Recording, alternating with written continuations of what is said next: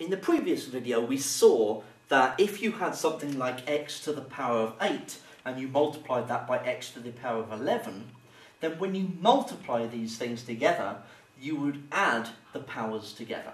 So we would have x to the 8 plus 11, so x to the 19. Okay, that's because if I had x to the power of 8, that would be 8 x's in a row, followed by 11 x's in a row. So that altogether I would have 19 x's multiplied together. So x to the 19. So if you multiply, you add the powers.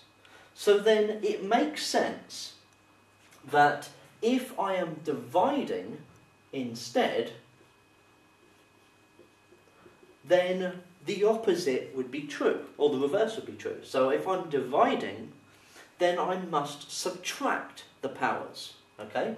So x to the 9 divided by x to the 7 would be x squared, okay? 9 take away 7 is 2.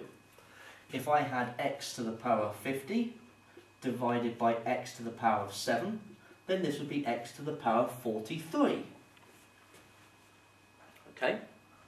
So, you might be thinking, well, is that,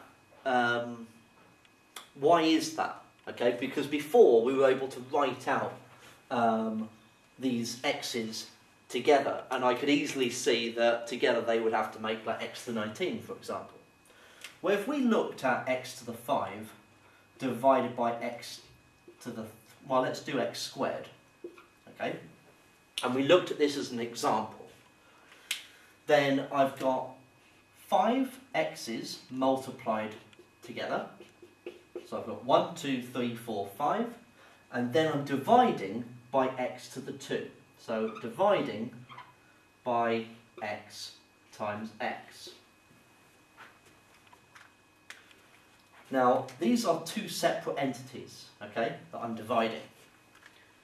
Now, what I have here, if you just ignore all of the other x's, I have an x divided by x. So a number divided by itself. And any number divided by itself is 1. So in actual fact, x divided by x is just 1. So I can cancel those two out because they wouldn't make any difference to me. It would be like multiplying by 1. And now I have these 4 x's divided by x.